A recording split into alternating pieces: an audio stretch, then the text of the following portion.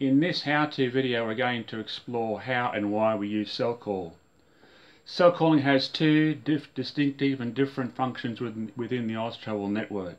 Function 1 would be the most universally recognised use of Selcall. That is, when you wish to speak with another station, you use Selcall. When the target station receives a Selcall, the target transceiver call alarm activates to notify the target operator. I'll demonstrate Selcalling now. You have to assume we've already been being called to 7652 MHz in the Austravel network. I'm now going to shift to Selcall, press call, and I'll put in the number I want. I go over it, 0951, press call, and away goes the Selcall.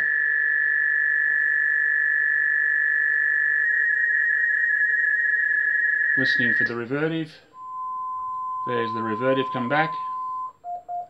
That call was successful. It's important to remember that when you Selcall another station and your Selcall delivered a good revertive like that one just did, however you have no verbal response after a couple of minutes, it's probably because the person is away from his radio and unavailable at the time. Their radio will likely register your Selcall, alerting the target station that you tried to make contact, and they'll call you back at a later time.